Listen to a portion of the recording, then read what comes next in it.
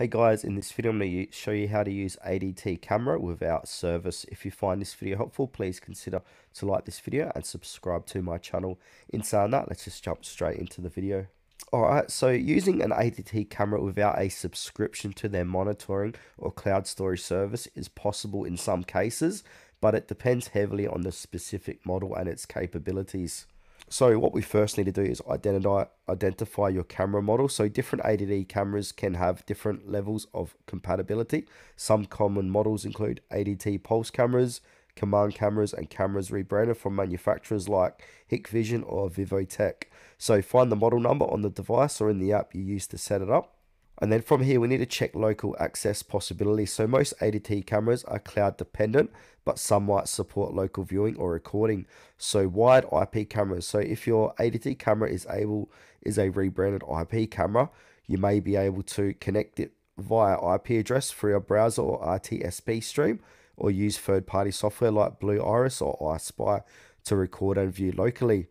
Wireless cloud cameras, for example ADT Command, these are much harder to use without an ADT service because they require server authentication and lack local storage or manual setup options. We can also try third-party NVR software for IP cameras. So if your ADT camera is IP based and exposes an RTSP or on-Viv stream, you could download software like Blue Iris, iSpy, TinyCam, etc.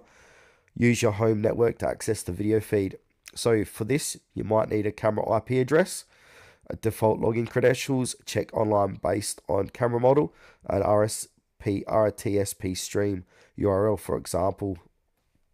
Check for SD card or local storage. So some newer models may have local storage like a micro SD card. In this case, recordings are saved directly to the card. You can remove the card and view footage on a computer. You still may need the app for live viewing unless it's accessible via a browser or third-party tool. Factory reset and configure. So use this with caution. So some users try to factory reset the camera and reconfigure it manually. This may allow basic local access, risk completely bricking the camera if it is ADT locked to their servers. Only attempt this if you're comfortable with tech and have confirmed your model allows third-party use.